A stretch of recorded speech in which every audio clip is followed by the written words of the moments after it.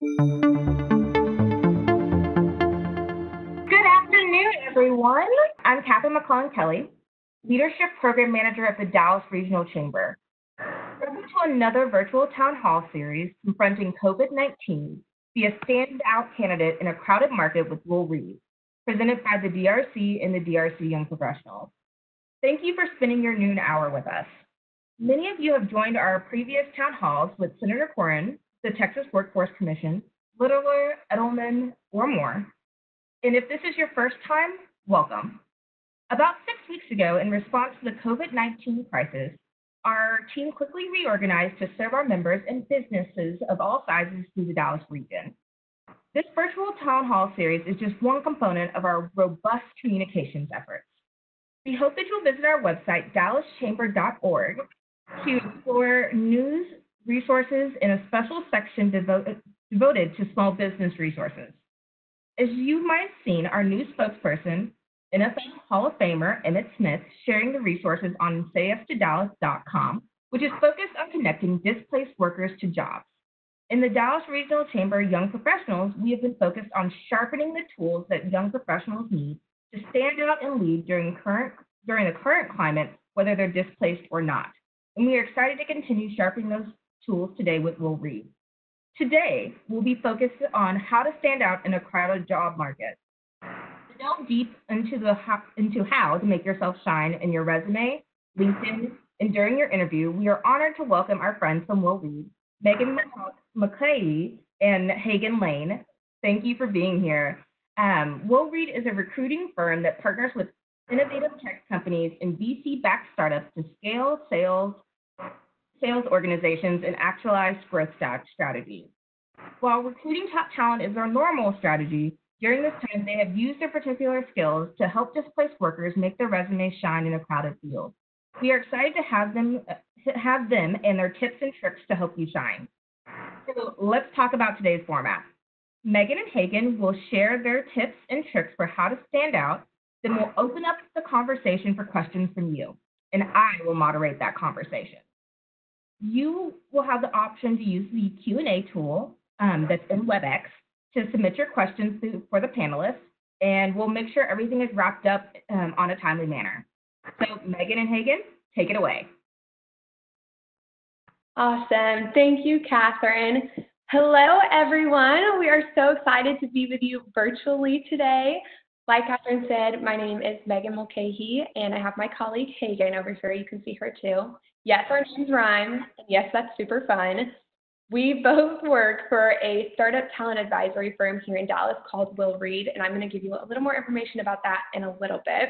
I wanted to jump in by telling you guys why we're even doing this.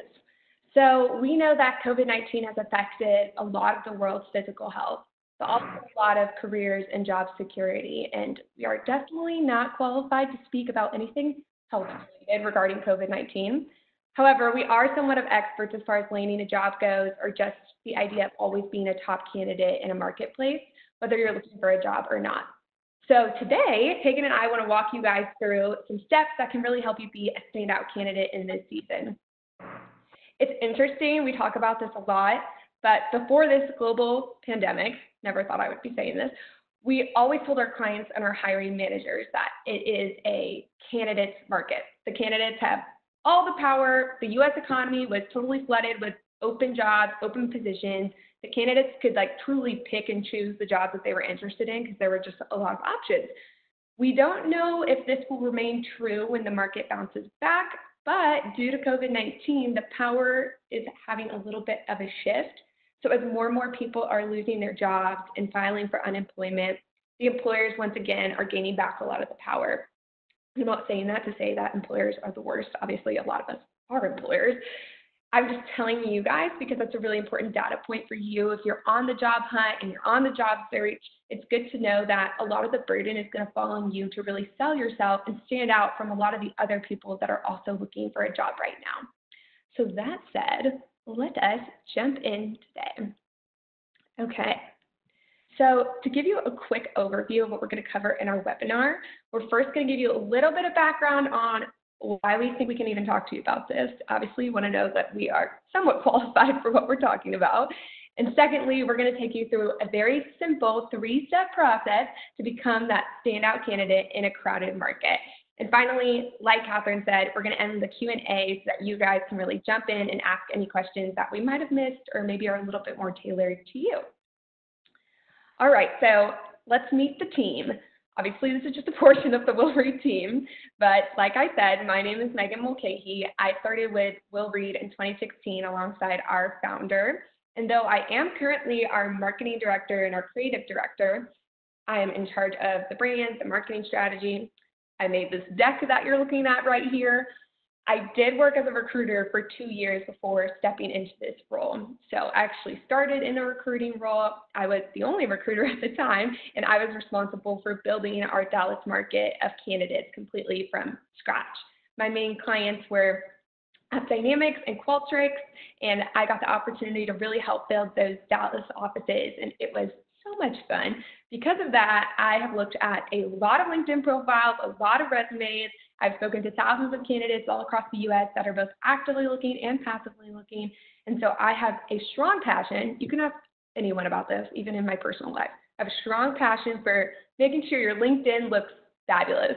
That's why I'm going to talk to you about that today, and I'm going to let Hagan talk a little bit about her background. Hi, my name is Hagan, of course. I'm a senior talent advisor at Will Reed. I have spent my entire career in recruiting of various industries. I actually started out in the agency world, working in a very fast-paced environment on new positions every day. And then I moved over to Fossil Group, where I got to really understand a specific company's needs and be a part of a candidate's experience. I have experience working on positions ranging from forklift drivers and engineers to photographers and designers. My days are filled with reviewing millions of resumes and talking to many candidates on the phone. At the end of the day, I just love being able to find someone's dream job. So Megan's actually going to dig into what Will Reed really is. Yes. So introducing us, Will Reed. So like I said before, we're a talent advisory firm. We're located in Dallas. We were founded by our CEO, Paige Robinson, in 2015. When I say talent advisory firm, I feel like that's a little bit vague sounding, but the reason is because we do a lot of different things. So really simply put, we are helping startup founders hire really early sales talent so that they can start selling their product and putting it out to the world. We actually got our start with some of the best tech companies on the scene. Our CEO always says we caught lightning in a bottle, which I love because that's so true. We have had at the beginning some of the best clients out there, Mulcahy, Qualtrics, Dynamics. They're some of our dear friends. And if you know a lot about the tech scene, you're probably thinking that is awesome. If you don't know about the tech scene, you're probably like, whoa, those sound awesome. But what I can tell you is all of 3 of those actually IPO'd or were acquired in the billions. So we definitely got our start with some really, really cool companies. And since then, we are doing a lot more than just hiring and recruiting. We are very hands-on. We become a part of the company's culture. We tell them when they need to hire, how they should pay these people, what these people should be like, how to get them ramped. It's a full-on, hands-on approach to really making sure that a talent organization is up to speed. All that to say, the advice that we're going to give you today, we're going to keep it really general. I just want you guys to know that it's going to come from the perspective of the tech sales industry, but we tried to make it applicable to everyone.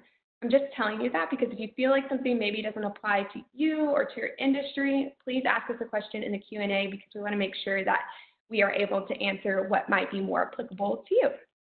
Okay, so let's do this 3-step approach. I feel a little bit like an infomercial. First step to becoming a standout candidate in this job market is let's make over your LinkedIn profile. Yesterday when Hagan and I were practicing this, I told her I was going to make a Move That Bus reference, like Extreme Home Makeover. Probably not the best joke, but I made it anyway. A lot of candidates don't really understand the importance of a digital footprint, but if you've ever been in the recruiter seat or the hiring manager seat, you definitely know that Googling someone or finding out what someone's digital presence is like is really important and something that a lot of us do. So the whole point of making over the LinkedIn profile is to make sure that you're putting something out there that you can really be proud of. So before we even get into the practical tips, I'm going to create a step 0 for some of you guys. go make a LinkedIn profile. If you don't have a LinkedIn profile, it is just extremely beneficial, whether you're looking for a job or not. Having a LinkedIn profile isn't going to hurt your professional footprint on the internet. It can only help it. Notice I'm strictly speaking about having a LinkedIn profile. What you put on your LinkedIn profile could hurt your chances, but I'm going to cover that later. Just having one can be helpful no matter what industry you're in. And that's because top candidates are present on LinkedIn, whether they're using it daily or not. So even if you're in an industry that maybe LinkedIn isn't as useful, it is something that you can use when you meet your neighbor across the street to see what job they do. Or maybe one day you do take an industry shift and you're in a completely new industry. Because you had a LinkedIn profile, someone can look up and see what your skills are that you're bringing to the table. And then I just say this to prove to people really that LinkedIn is awesome, but of the people using the platform monthly, up to 40% access it daily. And I can say definitely for our industry, that is really, really true. We're using LinkedIn all the time for everything, and I'm sure there's a lot of other industries that are in that same boat. So why is a clean LinkedIn profile so important? I use this example, but it's not the best quarantine example, so I'm going to preface with that. Why do you brush your hair every day when you're not in quarantine? Because when you go into work, you want to have that extra professionalism and polish that really shows that you care and gives you credibility when you're talking to someone. If you are looking better and you're bringing a professional appearance to a conversation, to a meeting, someone is going to have more of an inkling to trust you more and to give you that credibility that you do have. So are you required by your employer to brush your hair to walk into the office? No, you are not. But should you? Yeah, for sure. Same thing goes for LinkedIn. Are you required to have a LinkedIn to be a professional in the workplace? No, you are not. But I do highly recommend it because it gives you that extra credibility and that extra professionalism out there.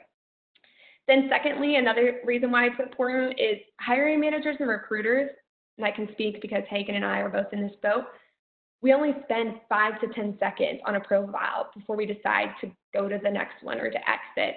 And so you have to make sure you're not giving anyone any reason to pause on your LinkedIn profile and wonder, what happened here? So we really want to have a LinkedIn that stands out from the crowd. Reference back to our title. So a really quick Q&A. I'm jumping the gun. I'm asking my own Q&A here. Should I have a LinkedIn profile? My industry doesn't use LinkedIn. My answer to that is, why not? Like I said, brush your hair every day, have a LinkedIn profile. Totally the same thing. Okay, and finally, I wanted to share with you guys just a little bit of our methodology so that when I get into like the practical tips, it makes a little more sense of why I'm telling you to do these things. This is obviously from our own opinions, but I think it's useful for you guys when you hear our practical tips. So one, we say this to everyone, LinkedIn is truly a marketing page. So while remaining honest, everything on your LinkedIn profile should only be beneficial to you and only help you. So for example, a resume is going to be where you put all of the details. That might not be sometimes as glamorous, like the dates that you worked at a job at a company that let you go. You are not lying by not including the specific dates on your LinkedIn. You need to put those on your resume so that the people can know, but leaving them off your LinkedIn gives them no reason to pause when they're scrolling through your LinkedIn profile, and it allows you to speak over the phone to that situation, give specific details. And I'll get more into that later, but the thing to remember is everything on your LinkedIn should only help you. It's your marketing page. 2, LinkedIn has very limited real estate, or it should. Top candidates allocate that real estate correctly with relevant information. So the example I like to give for this is a senior partner at a management consulting company probably doesn't list that they worked at the Marble Slab part-time when she was in high school. I can say this because I did work the Marble Slab part-time. I am extremely proud of myself. However, you will not find it on my LinkedIn because it's not super helpful as a marketing director at a startup. So make sure that everything on your LinkedIn is telling a cohesive story about who you are and what your story is. In summary, your LinkedIn should only up your chances of getting a job, and it should always be succinct and organized. That said, let's get practical, y'all. Here's some practical tips. Get out your notepads, open up your LinkedIn. We're going to get into the dirty details of what you can do to clean it up. So at the end of this, we can make the move that bus reference. Okay, your headline. that is under your profile picture. So the short little, I don't know how many characters it is, but there's some form of subtext underneath your profile picture. That's called your headline. What we recommend for this is use an industry-wide job title. So something that when you tell someone else in your industry, I am a blah, blah, blah, they'll be like, yes, that makes a lot of sense. If you make it a little too vague or confusing, people will be less inclined to stay on your profile, whether they're your customer or a future employer. Secondly, I would recommend including your company name. It just allows someone to quickly digest where you work and what you do when they open your page, instead of having to scroll down to the bottom. So for example, on my profile right now, my headline is Marketing Director at Will Reed, rather than just Marketing Director. Third point, and this one is totally up to you, it's more of a recommendation, but if you are currently unemployed or you're between jobs, we recommend putting your previous job title. And if you're thinking, oh, I'm not a liar, you are not a liar, and I promise you that is not the case. What I would say is you are what your job is. So regardless if I work at Will Reed or not, I still am a marketing director, and I'd like to continue to be a marketing director. So in order to showcase that to my future employer, I'm going to tell them quickly what my job is. I'm not going to put marketing director at Will Reed, because obviously I would no longer work at Will Reed in this scenario. I would just put marketing director so that they know what I'm doing. And as shallow as this might seem, putting something like looking for my next adventure or seeking something new, it just gives you less of a chance to tell your story. So we want you to be able to share that story over the phone. Maybe you took a sabbatical, maybe you got laid off, all of these things that aren't necessarily your fault or a bad thing, but don't give them a reason to think that. Give them the opportunity to talk to you on the phone, and you can tell the compelling story of why you are unemployed right now. And finally, avoid any symbols or bizarre titles. This is obviously up to you. This is a recommendation. I would just say sometimes it can take away from your professionalism on LinkedIn to have a bunch of emojis in your title or something that's a little confusing. We definitely have some good laughs sometimes of what people choose to put in their headline. So I would just say always be really conscious that you're presenting the brand that you want to be presenting. And oftentimes you're going to take a more professional approach and allow someone to get to know you professionally before you get super, super personal. All right, so next we're going to talk about the LinkedIn summary. So this is the paragraphs that go underneath the picture and the headline. This is the little section that some people have and some people don't. The reason that some people have it and some people don't is if you don't put anything in it, it just doesn't show up. My methodology for this is personal to me, I would say, but I would say if you're going to do it right, but you don't have to do it. So don't feel like having a summary is a requirement for a good LinkedIn profile. It's definitely not, but if you'd like to have one, it needs to be really good.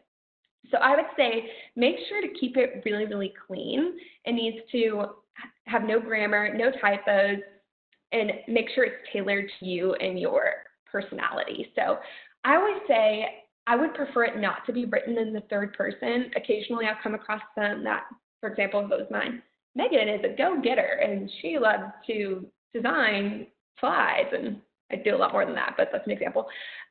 I would say it feels a little more robotic when it's written like that. So I would write it in the first person, make it personal, well-written. The bottom line of your summary is that it should provide value that the rest of your LinkedIn isn't providing. So anything that's on the bottom should be adding. Okay, on to the next experience section. So your experience on LinkedIn is the bulk of what you think of when you see a LinkedIn profile. It's the job, it's the company logo, that's what's going on there.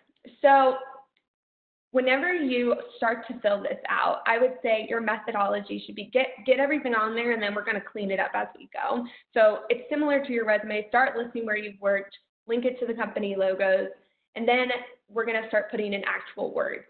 Our methodology for this is quantify everything you can. And we're going to talk about this on the resume too, but reason being, whenever you can get numbers on a profile, it is so much easier for someone who's evaluating you to digest and to see to benchmark you against others. And so if you have really impressive stats to put on your profile, it looks really, really good.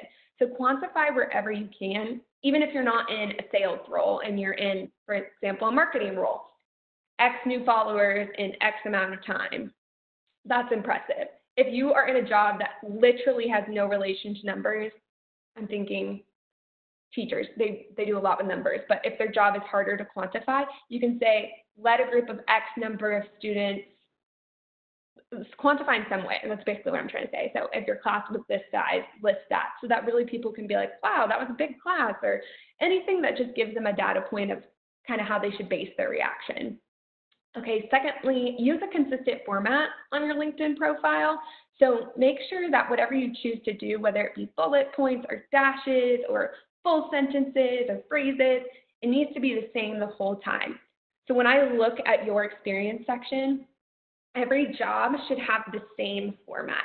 So what I always like to recommend, people are like, what format?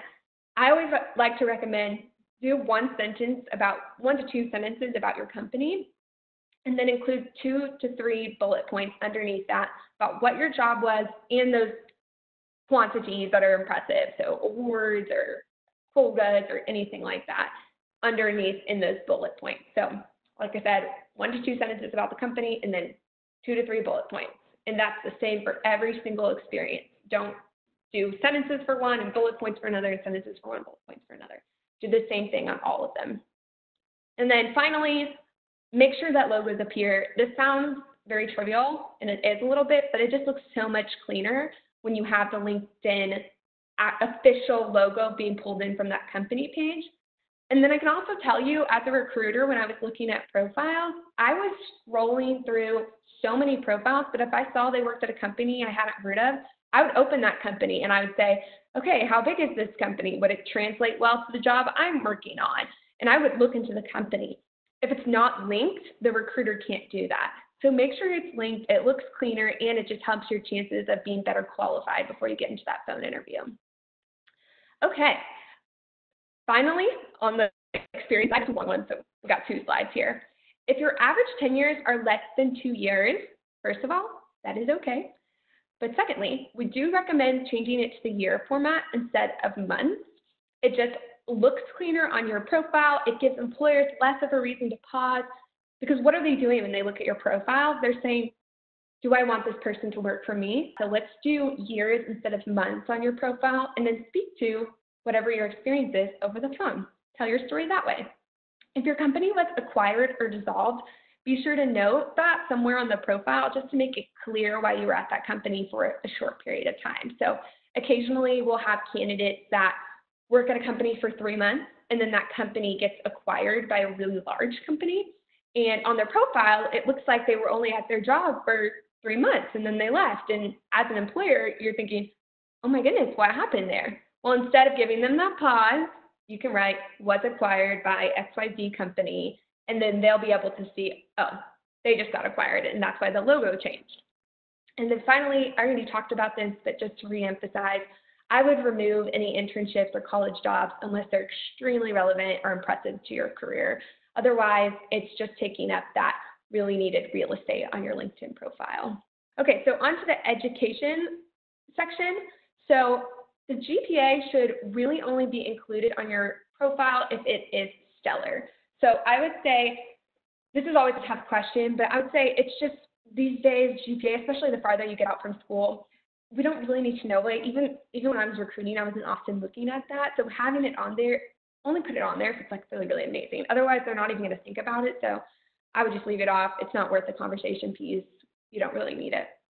Secondly, if you have a gap between school and your career, totally okay. But I would recommend removing your grad years on your education section of your LinkedIn profile, just to, once again, not give them reason to pause and think, what were they doing? So if you have that gap, just remove your graduation years on your LinkedIn profile.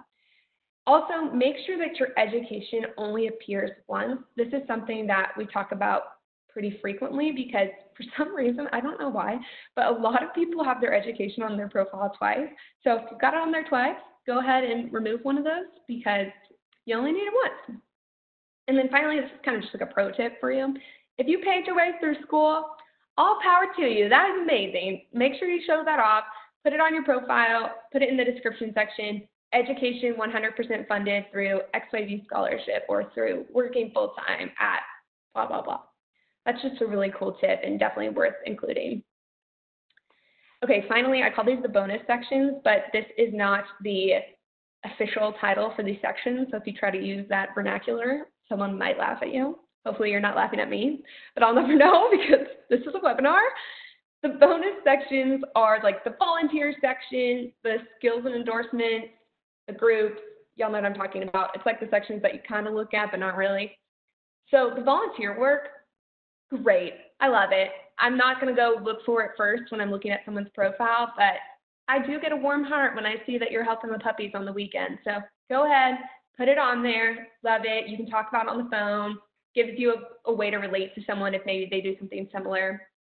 Great. Skills and endorsements. I'm about to burst some people's bubbles here, so I'm just apologies in advance. They really just don't mean a ton. I'm not going to lie. Every single time I open LinkedIn, and it's like my cousin, should I endorse them for PowerPoint? I'm like, absolutely. Jason, I bet he's awesome at PowerPoint. I'm endorsing him. So I'm assuming that a lot of us do something similar. We're just endorsing people left and right. Now, devil's advocate to myself, you definitely can add those to your profile so that recruiters like myself can search for specific skills. So for example, if you are proficient in Adobe Suite and you want an employer to know that, go ahead and add it to your profile. They're probably not going to look to see if Grandma Carol endorsed you for Adobe Suite, but they are now aware that you know how to use the Adobe Suite. So there are some pros there, but I'll say, how many endorsements do you have? And I don't know if that's super important. The groups that are on your profile, once again, I wasn't looking for those actively as a recruiter, but I will say like it is kind of cool to see that people like went a couple steps ahead and joined groups that were relevant to their company, to their job, to their industry. So go ahead and join some. I personally haven't found a ton of benefit from using them, but I also haven't put a lot in. So maybe it's one of those things where you get in what you put, you get out what you put in, and I haven't put anything in. So if someone else has had a great experience with groups, let me know. Following companies, I'm just going to put that in the same bucket as the groups. Follow the ones that are relevant to your role. I follow all of our clients. It helps me stay relevant on what they're doing. I scroll through, see what's up with them. That's just a great thing to keep you in the loop. It looks good, makes you look aware. And then finally, I recommend, even if you're like not sure if you want a job search, you can turn on open to new opportunities, which is a feature on LinkedIn. Whether you're actively or passively looking, it is only able to be seen if someone has LinkedIn Recruiter, which is a special version of LinkedIn they can purchase. It's expensive too, so not a lot of people have it, but people in recruiter seats typically have LinkedIn Recruiter, and they can see if someone's open to new opportunities. People at your current company, even if they have LinkedIn Recruiter, cannot see that you have this turned on. Caveat, is technology always foolproof? No. So just be aware of that. Are you telling your employer, I'm definitely leaving my job by turning this on? No, you're just open. But I would say just be smart about it.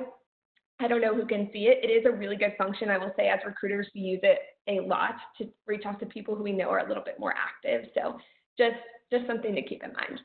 Okay, and then to kind of wrap this up, professionalism and polish just over on LinkedIn, I would say don't have typos, grammar errors, or spelling errors. I mean, that is the biggest like red flag to me personally when I was looking at profiles. Like I said, this is your marketing page. If the person didn't take the time to spell graduation right on their profile, I'm like, oh my word, what emails are they sending to their customers? So just something to keep in mind. Make sure that the spelling is right, the grammar is right. Secondly, your headshot. I'm not going to go super deep with this. If you're interested, there is a blog on the Will Reed blog called The Worst LinkedIn Profile Pictures We've Ever Seen, and I did model for all of them. I think it's pretty hilarious, but it is really important to remember that as we're not supposed to judge a book by its cover, but you personally are making that cover and putting it out to the world. So make sure whatever you're putting on the book's cover is what you want to be saying to the world. Like, I'm professional. This isn't a blurry photo. This isn't a photo of me summiting a mountain, which is awesome, but not super relevant to LinkedIn. So if you want to like check to see if your LinkedIn profile picture is in the clear, go look at that blog. It might be helpful. The cover photo, I never stress about this. I would just make sure it's professional and not blurry. You can even use the default one, and I probably would have never noticed otherwise.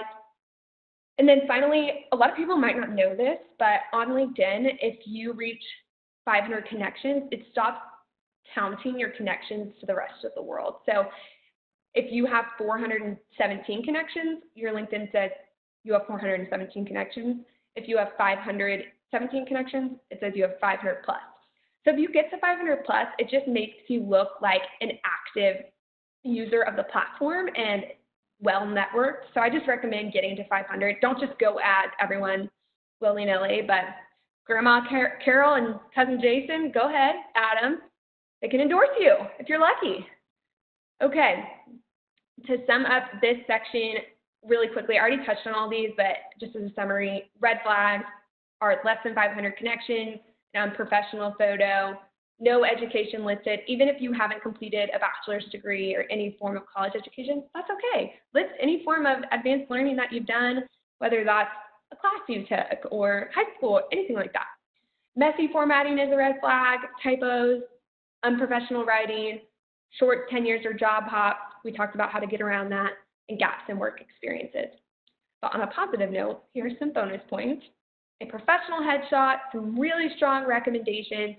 I will say that I personally did read the recommendations. I thought it was cool to see what your peers or someone you reported to or someone that reported to you was saying about you. So this can be good to get. Clean formatting, interest groups, an impressive alma mater, an impressive college experience or community involvement, any metrics or awards, a relevant degree or field of study, and then a professional about section, which is your summary. Okay, I am out of breath here. I've been talking a ton, so I'm going to pass it off to Hagan to talk about the resume. Perfect. Let's dive into the resumes. This is going to be a little bit quicker just because honestly, we're seeing a lot in the tech sales industry that resumes are not being used as much. And really the focus is on LinkedIn profiles. However, that's not the case in all industries, and it is important to always have a strong resume in your back pocket. I think at the end of the day, all the managers that I've ever worked with still like to have a resume in front of them when it comes time to actually interview a candidate. So let's make sure your resume stands out from the crowd. So kind of going over our resume methodology, I'd like to go over that, how Will Reed sees it. LinkedIn is viewed as your marketing page, as Megan said. Everything on LinkedIn should only help you as a candidate. Resumes are everything you find on LinkedIn, plus all the details hiring managers would want/need to know when it comes down to hiring you. This would include performance metrics, employment dates, GPA, if you're a recent graduate, and more details of your job responsibilities. Resumes are truly your source of truth and there should be very few service level questions at the end of the day once you go through it. Make sure the great thing about resumes is you're only sharing it with people who ask for it. So this is going to be really part of what you're looking for in your next career and really just sealing the deal when it comes down to your interview. So now we're going to dig into more practical resume tips. So first off, when it comes to your resume, tailor it for your industry. An accountant is not going to have the same resume as an interior designer. And don't feel like it has to be. Make it personalized for yourself and who you are and also the job that you're going for. Have an organizational method to keep like items together and in a chronological order, making sure that the most recent role is at the top. It's very confusing seeing so many resumes that always have your most recent role at the top and then suddenly seeing a resume as at the bottom. So just kind of go with the crowd on this one and keep it in that order. Make sure you're highlighting that career progression. There's nothing more exciting for a recruiter and a manager to see someone get those promotions and see that drive. And so make sure that's really highlighted on your resume and easy to tell. Make sure you're keep everything to one page. I know this can be so difficult, but trust me, I don't want to go through 8 pages of a resume, and it's just really helpful if it's all on one page. I know some people are going to say, I can't fit it to all one page. There are things that you can cut, and also making sure that you're not excessively adding things to every role. Make sure you're using consistent format throughout. As Megan touched on with LinkedIn, just making it all look clean and professional is the goal here. With that, using bullet points is really helpful, kind of just keeping it as organized as possible and for managers and recruiters to be able to skim through it quickly. Now we're going to dive into more of the content, making sure your contact information is present and professional. You do not have to put your full address or anything. Putting your city is perfect, and making sure that your email is professional as well, that it's just your name at gmail.com or something like that. Also, nowadays, just include your LinkedIn URL. Most managers and recruiters are looking for it anyways, so you might as well make it easy for them. I did get to, like I said before, get to work in the design industry before, and so making sure if you are in that design world, including a portfolio is really beneficial and something that managers are going to want to see from the get-go anyways. Managers are going to be looking for your education, so try to keep that, like Megan said, only once on your resume, but either all together at the top or all together at the bottom. Of course, this doesn't have to mean that you went to college. This could be even high school or any certifications or extra studies you did, like an Excel certification, an HR certification. Those are awesome added bonuses, especially during if you have some downtime right now that you could be working on, and adding that to your resume, it just shows that you have some drive. Like Megan also touched on, GPA, a little up in the air. I kind of play it by if you are a recent graduate and if it's at least over a 3.5 after your second job out of college, just drop it, don't worry about it. Some people ask about objectives at the top. These are not necessary. If you need to take up some real estate space on your resume, go ahead and add it. But I do like to make sure that your objective coincides with the job you're interviewing for. This is not lying. If you switch it up for every job that you apply for, it just shows that you made some effort. You're not mass applying to a million positions, that you really edited your resume for the role that you're applying for, and that you are passionate about the role that you're applying for. If you have 2 jobs outside of college, go ahead, like Megan referred to earlier, remove those internships and those college roles or high school roles unless they're really relevant for the job that you're applying for. A little more on that, making sure that you quantify accomplishments. Megan obviously touched on this, but also I think it could coincide with just including any awards that you received, even top recruiter or top HR manager. Not everyone works in an industry where it's all about numbers, and so we'd love to see those awards that you received or just those call outs that you received from your manager, just to show that you are passionate about your job and you're good at your job. This is the time to brag.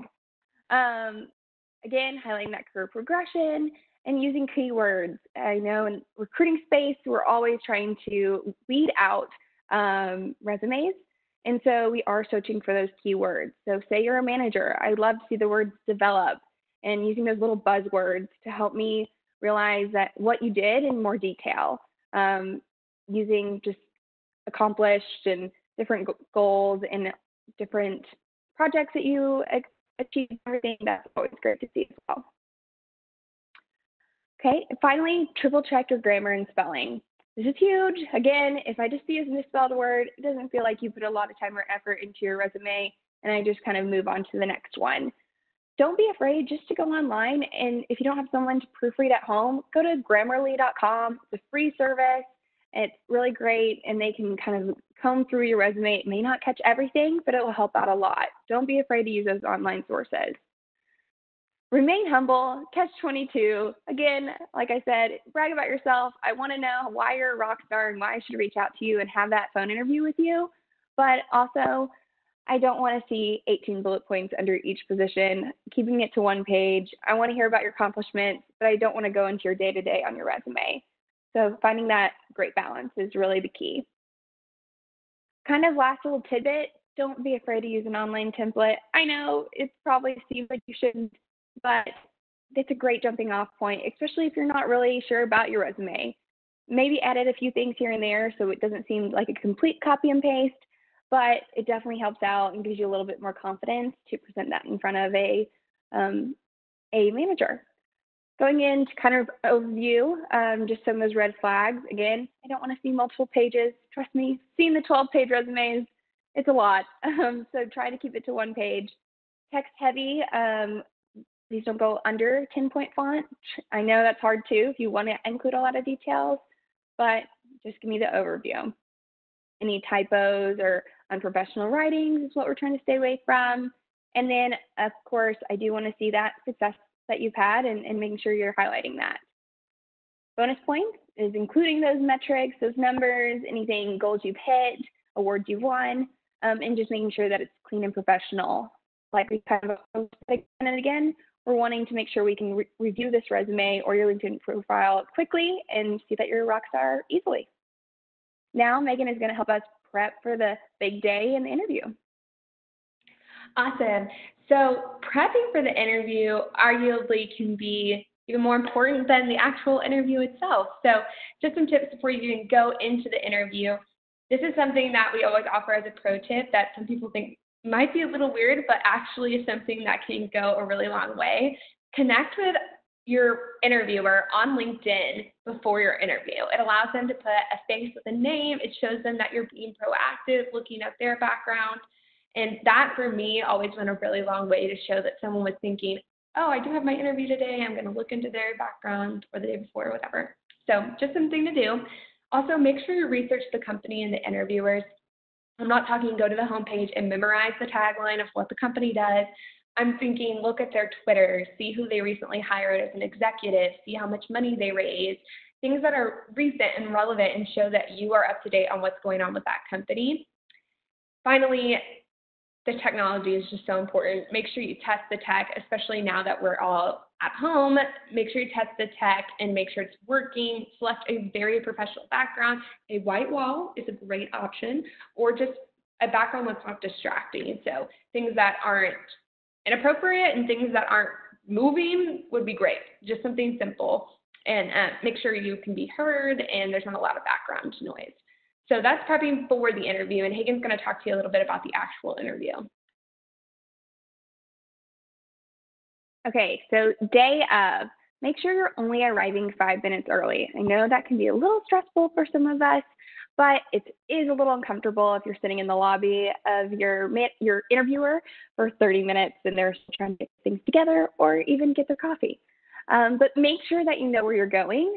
Make the drive the day before, check for traffic, ask if there's any specific parking instructions, especially if you're going downtown. There really is no excuses for being late the day of. So kind of going back to my 5 minutes early, I'm not saying that you don't have to sit in your car for 20 minutes before your interview. Get there early, take a breath, review your notes, have a sip of water, and then go in 5 minutes before the interview. Make sure you bring a few printed copies of that resume that we just rocked out. And a portfolio to carry those resumes. You never know if someone else is going to jump into the interview or if a manager just didn't have time to print something so they can have it in front of them to review. Making sure that you dress professionally, of course, is not a bad thing to be the best dressed. If you are not sure, go ahead and just dress more on the professional side rather than more on the casual. I have worked in casual environments, and no one's going to knock you for dressing in a pencil skirt or slacks or heels or whatever it may be. Go ahead and just be the best dressed in the room and you can edit from there. Try to stay away from filler words. This means like. Try to stay away from like. And of course the ums. I know I have a problem with that as well, but just work hard and kind of stay calm. I think that helps a lot. Make sure you're answering the questions fully and professionally. Really, the best method for this is the STARS method. If you don't know the STARS method, again, Google it real fast. Kind of takes you through giving an answer, providing examples, conclusions, and solutions for any questions that you're given, just a full roundabout answer. Try not to ramble. Don't go on tangents or anything like that. Answer the question professionally and let them move on to their next question. Don't be afraid, again, to use your online resources. Google popular questions.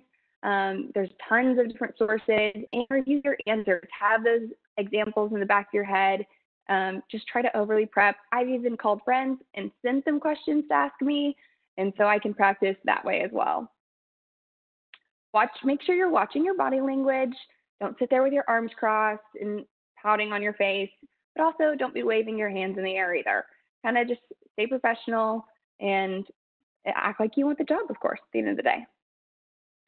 At the end of the interview, always have 2 thoughtful questions prepared. Let's not dive into what does your PTO look like? Can I work from home? Save that for maybe the offer period, or even asking the recruiter that you're working with on the position. Ask more questions such as, what does my day-to-day look like? What am I expected to know on my first day? And what are my development opportunities? Now, Megan's going to kind of go into the follow-up. Okay, so now I'm nervous, but I've been using a bunch of filler words. We'll find out later in the recording. So tips on the follow-up. We always tell people to treat the interview process like a sales process. So you're kind of like selling yourself to the employer. So you're going to qualify yourself, you're going to follow up, and you're going to close the interview. So tips on following up. We always say send a thank you note within 1 hour of your interview. That seems like aggressive. A lot of people say, whoa, an hour. We say that because some of our clients even think that 30 minutes is too long to wait. Just showing them that they're top of mind, you've had an hour to decompress and think about what you talked about, go ahead and send that to their email inbox 1 hour at the latest over to them. When I say thoughtful, I'm saying it doesn't need to be super long. It still needs to be short, quick, to the point, but not a template that you Googled off the internet. Make it something specific to the conversation that you had and really indicate your excitement for the role. Also, just a note, a handwritten thank you note goes a really long way too, so definitely feel free to do both. Send one to the email inbox, but then also drop one in the mail that day. I know whenever we get those, we're always like, oh my word, people still send snail mail. I love this. So definitely gives you some brownie points if you decide to do that. And then the last one is just a pro tip that I've always thought was super cool. We have people sometimes reach out to someone that's in a similar role for the role that they're interviewing for, and that goes a really long way at building an internal advocate for yourself within the organization. So it also helps you. You can find out more about what the job is like and if they like it and just get the inside scoop. Okay, this is my last piece of advice before our Q&A. So take this. If you hear nothing else, this is what you should hear. You do not have to be 100% sold in the interview, but you should give 100% to get the offer. Don't try to make the employer sell you on the job. First, make them really, really want to have you on the team. Make them really want to give you the offer because it gives you the power to decide. If you try to make them sell you, they have a lot more of the power as well. So get the offer, make them really, really want you, and once that you are convinced that they really, really want you on the team, you have more of the power to make the decision. So that goes for employers too. Honestly, I can tell you both sides. Both parties should be really trying to sell themselves in the interview process. That said, that wraps up what we have to give you today. So we are ready for some Q&A that Catherine's going to lead us in. So I'm back. Hi. Thank you all for such great content. This was really informative, and I'm over here thinking about my LinkedIn profile just in general. I'm like, what am I missing? Just because I love LinkedIn and like optimizing it as well. So these are great tips whether you're searching for your next position or just want to become a thought leader or just really want to be on top of your game for everything in life. So thank y'all for that. So our first question is from Anne. Anne asks, how do you recommend accounting for a job gap on a resume that happened because of you were taking care of a sick family member? Great, yeah. So honestly, I'm going to ask about the job gap anyways as a recruiter. So if you can include it very professionally in between maybe just the star next to it. I wouldn't go into details, just acknowledging the gap. Again, everyone's going to ask anyways, so you might as well include it to make it easy for everybody. I don't think it's bad as long as it's very professional. I don't need to go into the details of what happened or how long, but it wouldn't hurt. Thanks, Anne, for that great question. I know a lot of us have had to take gaps for different reasons, and that's good to know that we don't have to go in depth on the resume, but make sure you have your answer ready for that first interview. Our next question comes from Tina. What are your thoughts about writing about what you do for a headline, i.e., I lead a dynamic team through the human-centered design process or something similar? Yeah, that's a good question. Okay, I am actually a big fan of that. I think it almost cuts out all of the middle work that I'm having to do in my brain. You're just telling me right away what to do. once again, that's a personal preference, but I think it's so professionally written that that's great. Now I know exactly what you do. I better understand it. And if I want to know your title, I can scroll down and look at your experience section. So as long as it's professional and tells me what you do, I think that's great. Yeah, and that makes a lot of sense, definitely if you have kind of one of those more vague job titles that don't really just encompass, like if you just told someone your title, you wouldn't know exactly what they do. I know for my headline is community leader, public speaker, and talent builder, just because leadership program manager is very vague and can mean a lot of different things depending on the company. So thank you for that great tip, Tina. Casey asked, if I got a pay raise, but not a new title, so still promotion type, since already in a higher position, do we include that on our resume? Honestly, I would not include it on your resume unless your job changed at all. If you also got a team with that pay raise, I would include that. But if your role didn't really change at all, I wouldn't change anything on your resume. Thank you, Casey, for that great question. So our next question comes from Christine. Do you have any tips for breaking into the tech sales industry versus an experienced salesperson who lacks experience on the of the technology sales world? I think this could be a greater question as well for those of us who are trying to break into an industry that has similar roles to what we're doing, but we might not have experience in the specific industry that typically requires some type of knowledge base. How do we go about that? Yeah, that's a deep question, and whoever asked that should reach out to Will Reed directly, because I would love to talk to you more about this in depth. I'm going to kind of like answer a little bit around it, so I apologize in advance. But I would say find someone in the industry that you're looking to switch into that also switched into that industry and ask them how they approached that. For tech sales specifically, I will say like a lot of the companies that we're hiring for will have you start a little bit more at an entry level. So you have to be okay with that idea. That's not always the case. There might be times whenever they're able to take you at a more senior level. But I would say target industries that are somewhat relevant to what you've been doing. In sales, even tech sales, there is a technology in every industry as it is. So for example, if you're a principal at an elementary school and you want to be in tech sales now, go look at the company's platform that you were using every day in your principal job and tell them you're interested in selling that platform because you've used it for 10 years. So there's always a little in like that you can use, but I would love to talk to you more about this in depth, so feel free to reach out as well. That's my short answer. Our next question comes from Sarah. On your resume, how many bullet points are too many bullet points below your relevant job experience? The number 6 bullet points as possible would be great. I know that's got to be hard, but really just putting your high-level highlights. Trust me, as a recruiter, I'm going to see that, get excited, reach out, and then we can dive in more to your day-to-day. I don't need to see the nitty-gritty of the role just on one page of your resume. That's a great question, because honestly, sometimes it's hard to sum up what you do in 6 bullet points, but once again, you're giving them a short advertisement to get them to give you a call so that you can give into the longer deep dive. So our next question comes from Nicole. What is your suggestion if you have a phone interview and you feel like you didn't present your best or wish you had given a different answer to a question? Do you want to go ahead? I'm excited about this one because I think that's so like everyone has those situations.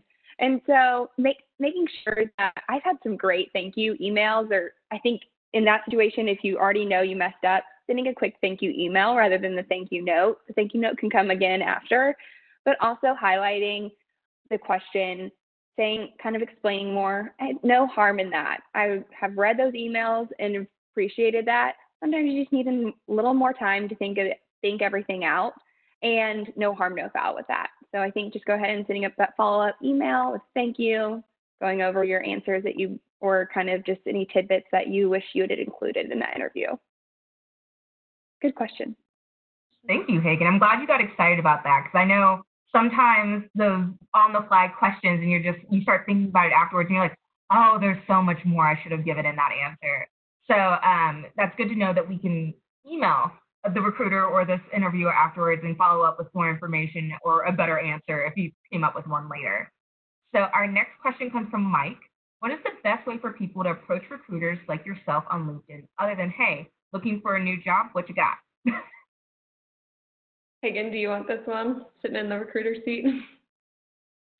That's a hard one because, yeah, most of the time I don't want, as a recruiter, I kind of want you to know what you're looking for. And so maybe coming at a recruiter with, here's my skill set, here's what I'm interested in, kind of having a game plan rather than I'm not going to know what to present you if you just say, hey, I'm in the market, what can you give me? I really come in and sell yourself and highlight different skill sets that you have in the industries you're interested in and how you might be a good fit for those.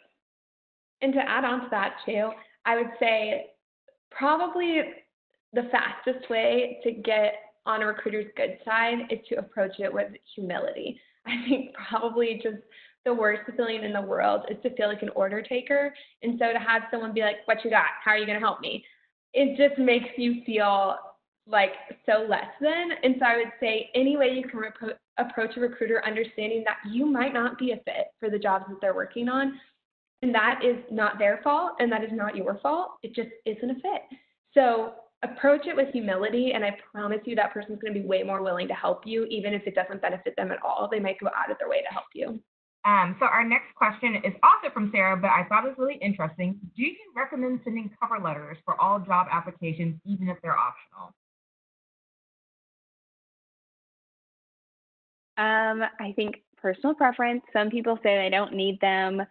I don't think it's always needed, but it is a nice bonus point. Again, kind of like I said with objective, making sure that it definitely coincides with the job. I think if this market, like we're thinking it's going to be, it's definitely going to be a manager's hiring market. Just making you stand out, showing that you put the effort in, showing that you did the research on the company, just adding little tidbits of why you think you'd be a good fit. There's no harm in a cover letter. If I can, as long as it's very clean, I can quickly scan through it. I don't want to spend 20 minutes reading a cover letter, but as long as it's quick and to the point and very thoughtful, there's no harm in it. So on to the next question, which I think is a tough one for everyone. How do you answer the question, what do you expect to earn, or what is your expected salary for the position? Thank you, Christina, for this question, because I know tips are all over the place for either direction on this one. Yeah, I'm interested to see what Hagan has to say too, because totally tips all over the place too. What I subscribe to, and I will say that our industry is very unique in this sense, so this might not be applicable to all industries, but like honesty is the best policy. I know that sounds very elementary, but put your cards out on the table. But I would say that conversation, as much as possible, we always try to encourage compensation to be held off until later in the recruiting process. However, if you are working with a recruiter, an agency especially, that is just the best way to get in the door. You can always be honest with your recruiter. So tell them what you want to be making. Be super, super honest with them. If it's the employer, that's a little bit of a different story, and that's where the advice kind of gets hazy for me. I'm like, I don't know if you should be super upfront right off the bat. But definitely, if you're working with a recruiter, tell them, just be honest with them, because they can help you get that. Do you have anything to add to that, Hagan? No, I think, yeah, like you said, being honest and asking the recruiter what is expected for this position is a totally safe zone. I think when it comes to working with a manager, kind of staying humble, but also you don't want to pigeonhole yourself. So it is a catch-22. It's you don't want to count yourself out and say too high, and then also you don't want to say too low and then get stuck with something you're not happy. So I think kind of presenting it as based off of my experience, based off of these accomplishments, and then presenting the number that you see fit. We do want to make sure you're excited about the number at the end of the day when you get the job, if you get the job. So I think honesty a little bit, but don't try to overshoot it, at least. And I think this is a good point to remember from the interview tips about connecting to associates in similar roles is do your research. Reach out to people who have similar titles or work at similar companies and have an idea of what their salaries are. I think there needs to be a much more candid conversation about what is everyone getting paid? because that makes that question a lot less scary, because then you have the market value or some idea of what the market value can be for a position, which makes you come from a more educated space to understand whether an offer is lower or higher once you get to that point, but even answer that simple question of what do you expect to earn from this position. One more question from Megan. Do you think employers will be more understanding what job gaps are related to COVID-19?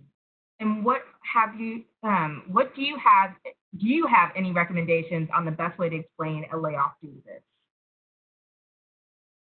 Yeah, well, first off, I am so sorry that happened. I know everyone's in really tough situations right now, and I would say yes, absolutely. I think we were talking about this morning before we started our webinar. We were like, this has just been such a season of grace. I feel like everyone is showing it around every corner. I think as soon as you can flip the conversation, don't dwell on that too long. That's the reality. That's what happened. It was completely out of your control. Flip the conversation and talk about what you're excited to bring to a team. Start talking about the positives. Start talking about how that was out of your control, but this is what I'm going to bring to a future team. And I think as soon as you can change it into a positive thing, that's going to be really helpful. But yeah, I wouldn't be too concerned. I mean, we understand that better than anyone. We're talking to employers all day long, and they know this is just a crazy situation. Well, thank you, Megan and Hagan, for your time. I do want to respect y'all's time for the rest of the day. Remember, if you have questions that didn't get answered, feel free to email Megan or Hagan. Their emails are still on your screen. And make sure that you visit dallaschamber.org to check out all the resources that we have going on and any upcoming webinars that we have, as well as checking out sayyestodallas.com for our displaced job workers. If you are looking for positions during this time, they have a great database that's pulling things as soon as they're up on Indeed to make sure that we can get those who have lost their jobs into new positions. And I hope by the end of this, I see a LinkedIn friend request from all of y'all, because you should be optimizing your LinkedIn. But if not, I will find you and hopefully we can be friends. Until the next time, have a great rest of your day, and I look forward to seeing you on our next webinar.